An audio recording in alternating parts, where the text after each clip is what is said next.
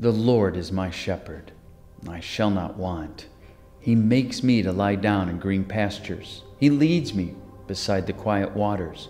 He restores my soul. He guides me in the path of righteousness for his name's sake.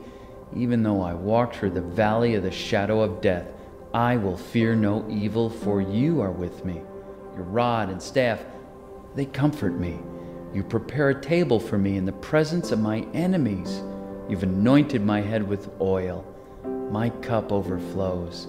Surely, goodness and loving kindness will follow me all the days of my life, and I will dwell in the house of the Lord forever.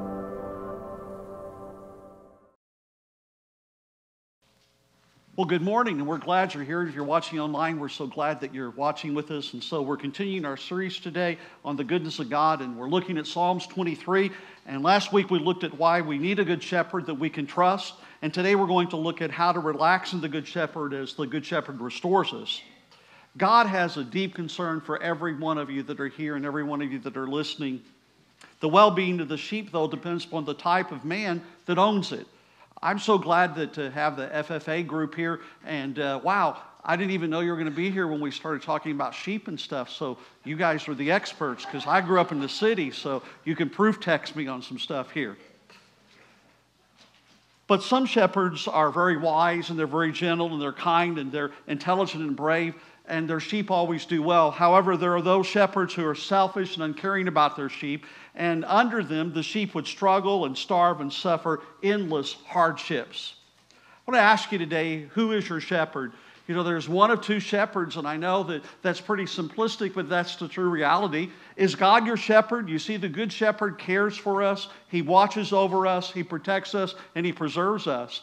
But if the good shepherd's not your shepherd, then the reality is Satan is your shepherd. The world, the flesh, and the devil, and they're wretched and they're cruel taskmasters. They're always tempting and they're always condemning you.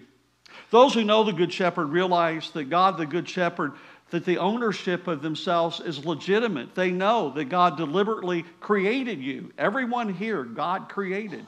Every one of you listening, God created. And he bought you with a great price, the price of his son Jesus' blood. Well, I'm going to just read again Psalms 23 to you because it's just such a wonderful Psalms. And David says, "The Lord is my shepherd, I shall not want. He makes me to lie down in green pastures. He leads me beside the still waters. He restoreth my soul. He leads me in the path of righteousness for his name's sake. Yea, though I walk through the valley of the shadow of death, I will fear no evil, for thou art with me. Thy rod and thy staff, they comfort me. Thou preparest a table before me in the presence of mine enemies. Thou anointest my head with oil. My cup runneth over. Surely goodness and mercy shall follow me all the days of my life, and I will dwell in the house of the Lord forever." Today we're going to be focusing on those first three verses. Paul told young Timothy, contentment plus godliness is great gain. When we think about the shepherd making the sheep lie in green pastures, you need to realize that sheep refuse to lie down unless they're free of fears. If they have fear going on, they will not lay down and they won't rest. They must have a freedom from fear and from tension and from aggravation and hunger. A flock that is restless and discontented, always agitated and disrupted, never does well. And do you realize the same is true with people? Nothing is more quieting, nothing is more reassuring to the sheep than when the shepherd is present. The sheep must have a keen awareness that the shepherd is nearby. And sometimes the sheep must slow down, and sometimes they need to show how they can relax. The truth is, a lot of people don't know how to relax. Too many people today are addicted to adrenaline. We don't know how to just slow down and just smell the roses. Studies have shown that the average American today is sleep deprived. You get 2 hours on an average less sleep than people did 50 years ago. You might say, well, that's because we're smarter. No, it's because I think we're dumber. Because we need sleep. We simply don't know how to relax in our culture today. We don't know how to rest. A lot of Americans are like Job 20:18 in the Message paraphrase, where it says, they are unable to relax and enjoy anything they've worked for. Vacations today don't seem to be relaxing for people. They seem to be marathons. In the 23rd Psalm, the Lord is my shepherd, he gives us 10 reasons that the sheep does need him. And one of the things that the good shepherd does is that they make sure the sheep get enough rest in order to stay healthy. And that takes us to verse 1 and 2. The Lord is my shepherd, so I have everything I need. He makes me to lie down in green pastures, and he leads me beside the quiet waters. These images today are actually metaphors, and they represent rest and refreshment. I really was impressed with the kids I couldn't remember all those things from high school. They did a good job. Jessica, where are you? Good review. A test next week? All right. Well, I hope we pass. I'm going to let somebody, I'm going to cheat. To give God our best requires rest. If you don't rest, then you're going to stress. In fact, the difference between being blessed and being stressed is often rest. I didn't write that in your notes, but that's pretty good.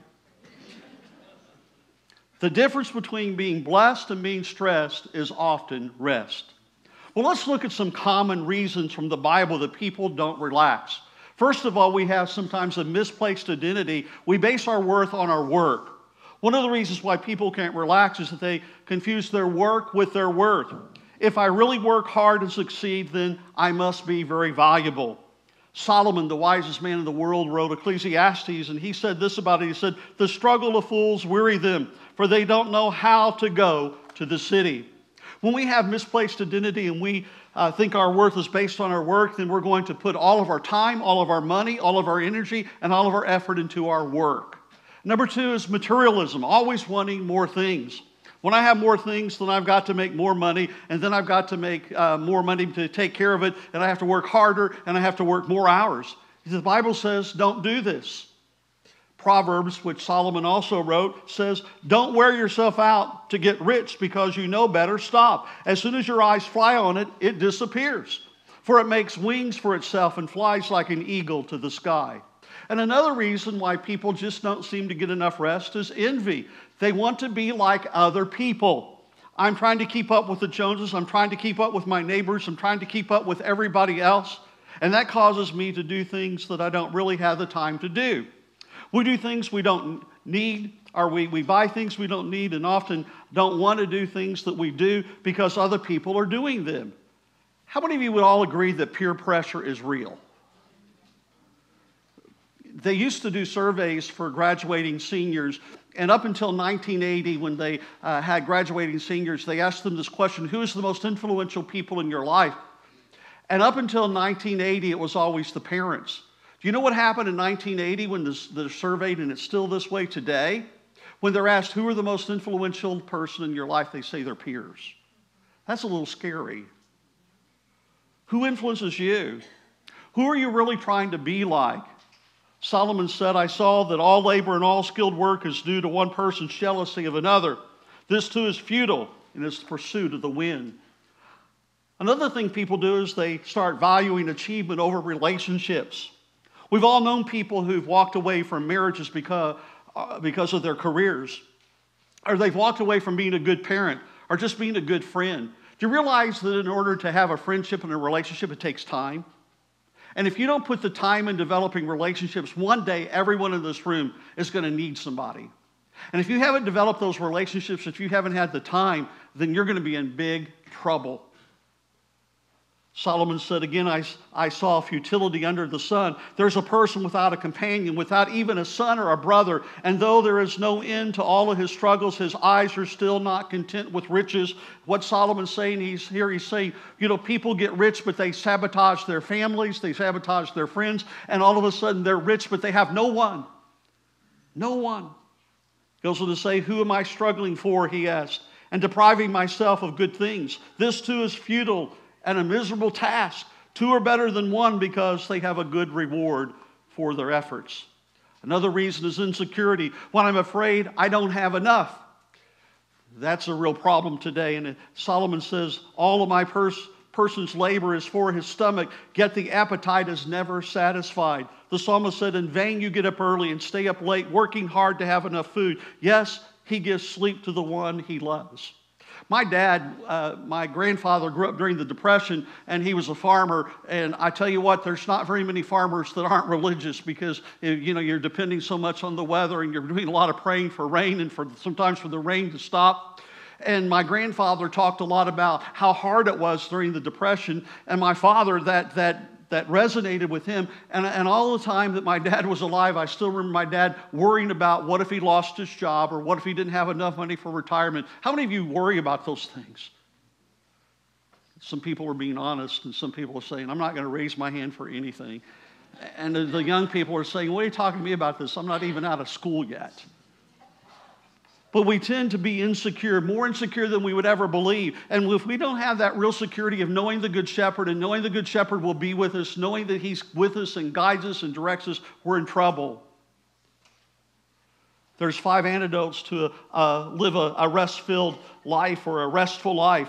First of all, we need to remember our value to God. God created you to love you and for you to love Him. It's not what I do that gives me worth, but it's who I belong to. You belong to the Good Shepherd.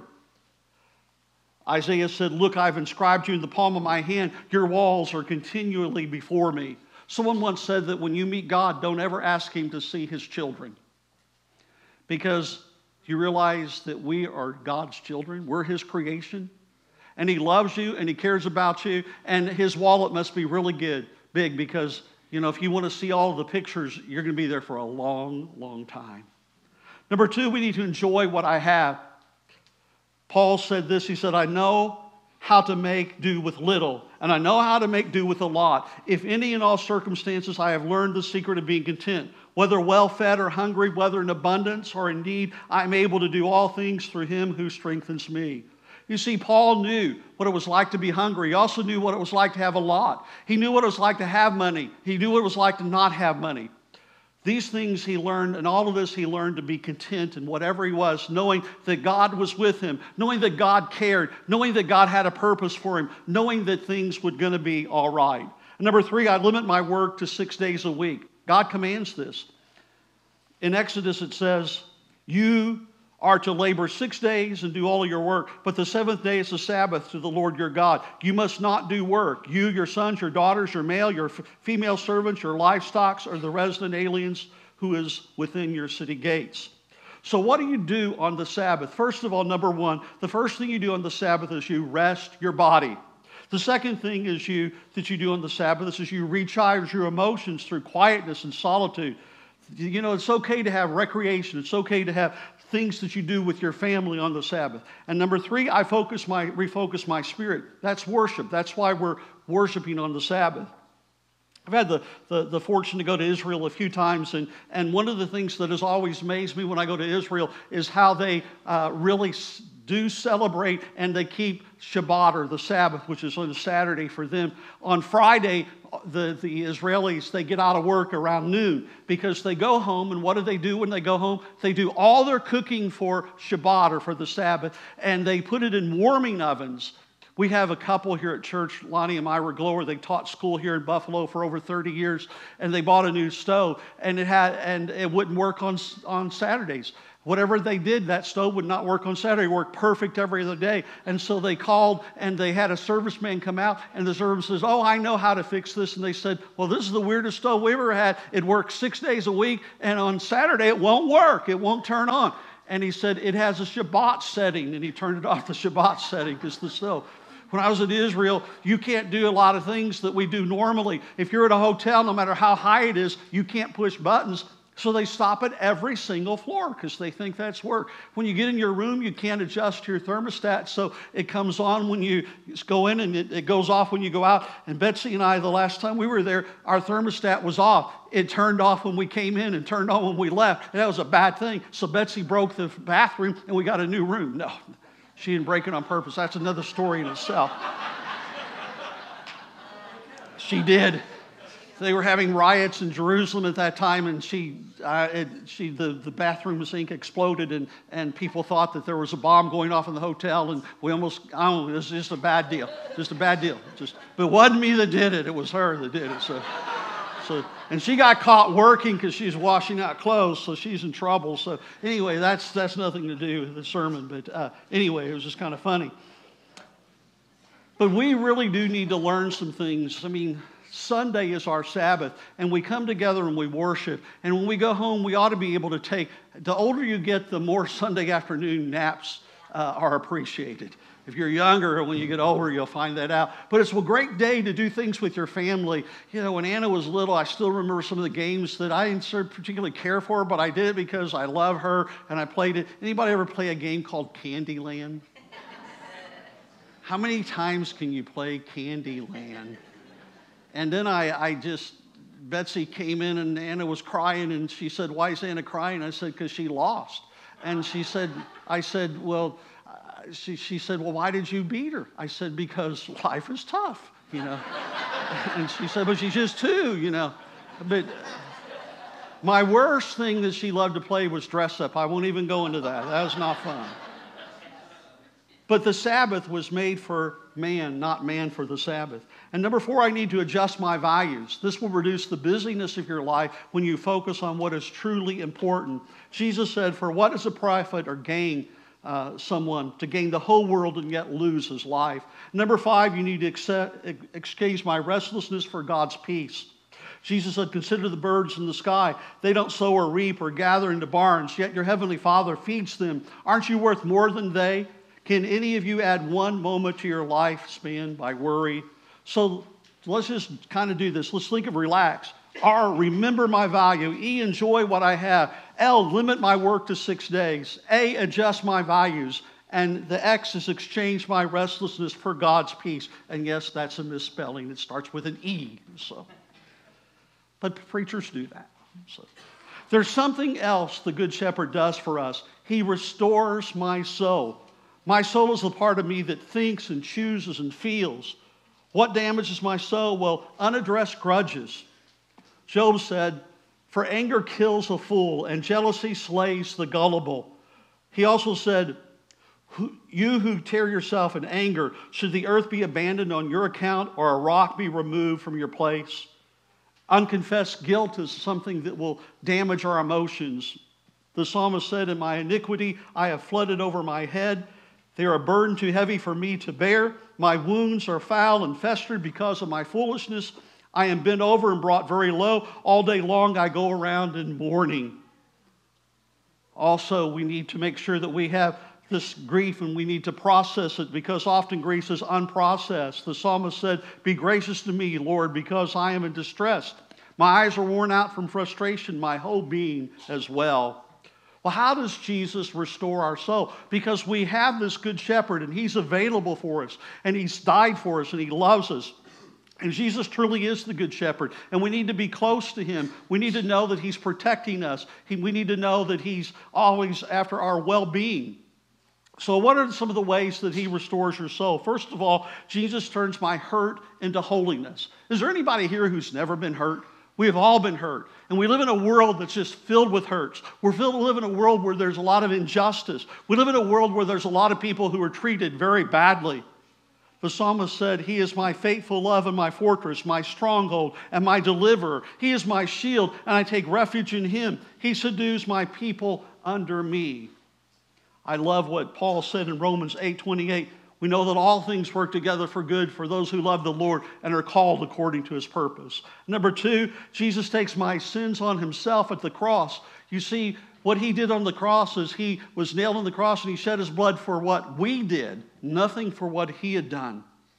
Number 3, Jesus feels my grief and he heals my heart. Grief is more than just losing someone we love. Sometimes we grieve when we've had a loss in our life. Maybe it could be health. Maybe it could be a friend moving away. Maybe it could be a job situation. So we all grieve. And Jesus heals my grief and he heals my heart. I love what the psalmist said. He healed the brokenhearted and bandages their wounds. How should I respond to the Good Shepherd? Because he is a good shepherd. There are 3 things that we need to respond to what Jesus has done for us because of our guilt and our grief and our grudges. There's no one that can take away guilt, grief, and grudges but Jesus. And it's 3 things that plague mankind. There's so many people that are mentally ill and physically ill because of the guilt and grief and grudges of their lives. Jesus never wants us to forget the sacrifice he made to handle our grudges and our griefs and our guilt. So how do we respond? Well, first of all, trust the Good Shepherd to forgive my sins. Romans 3:23 says, "For all have sinned and fall short of the glory of God. They're justified freely by His grace through the redemption that is in Christ Jesus." What does that mean? Sometimes, when I was younger as a Christian and even older, sometimes I think, God, I just wish I could pray and not sin anymore. Anybody ever want to do that? Well, that's not going to happen until we get to heaven, because we're all sinners saved by grace. But what happens is when we sin and fall short of God's glory, that's what it means to fall short of the mark. God loves us, and the Good Shepherd comes and He forgives us. And He says, I forgive you. I take away your guilt. Number 2, we need to release my offenders and focus on the future. Don't let them get under your skin anymore, because your soul cannot be restored until you let go of resentment in your mind or your thoughts. You have to let go of revenge in your emotions, and you have to let go of retaliation in your actions and in your decisions. You're going to be offended. You're going to have people do stuff that's not nice. You're going to have people do things that are wrong. You're going to have people that will mistreat you. And how we respond to them is going to show how God is really alive in our lives. You see, the normal thing is we return evil for evil. If somebody does me wrong, I'm going to do them wrong. You ever heard the expression, I'm not going to get even, I'm not going to get ahead? That's the natural response. But Jesus has taught us a better way. You see, the Good Shepherd, this is extraordinary. This is stuff that is like nobody can do without God's help. You see, the right way to do it is to return good for evil. And we can't do that without God's help. Number 3, I team up with Jesus to carry my load. God never intended for you to go through life carrying all the guilt and grief and grudges, problems and pressures, stresses and situations by yourself. Jesus said, I want to team up with you. I want to yoke up with you.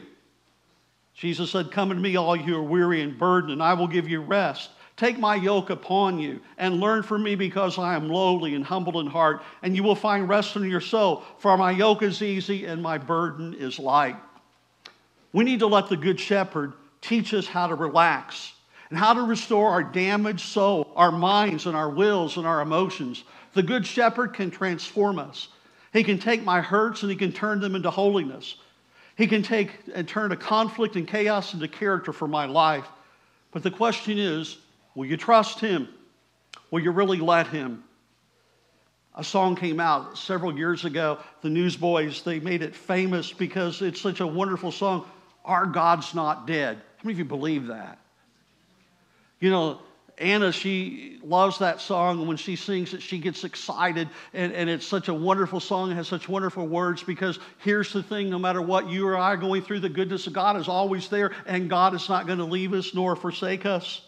You see, God can remove our guilt and our grief and our grudges, and He can give us rest. I believe that with all of my heart. I believe with all of my heart what people need is Jesus. They need that Good Shepherd to lead and guide and direct them, to remove that guilt and the grief and the grudges, and to give them rest.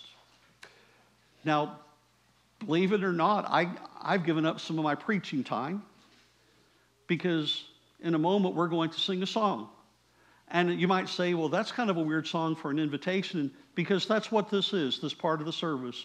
If God has spoken to your heart, there's people here who will pray with you. If you don't know Christ as your Savior, there's people here who will help you and show you what the Bible says, and help you to believe in your heart and show you what God's Word says. But we're going to sing a song of praise, but a song to remind every one of us, our God is not dead. Will you stand with me as we pray?